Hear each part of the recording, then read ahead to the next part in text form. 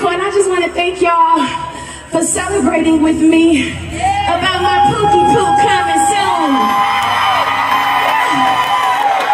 Turn your neighbor and say the legacy continues. I'm so excited about what God is doing because the enemy tried to discourage me. And I don't know if there's anyone in here because I know a lot of us are dealing with infertility. But I want to encourage a woman in here, if you'll allow me. Maybe the doctors have said you have a lot of things that are kind of pushing you back. But as long as God says that you are supposed to conceive and carry, I want to encourage you that God will do it for you. And without telling all my business, God did it for me. I was at deaf doors. If I could just tell my testimony, I was on the road and I was singing and on the stage.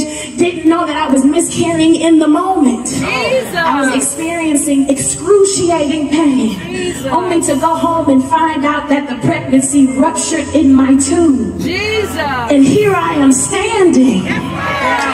Oh, y'all ain't getting happy enough for me. You know, that's why you gotta praise him and worship him and not worry about who around you.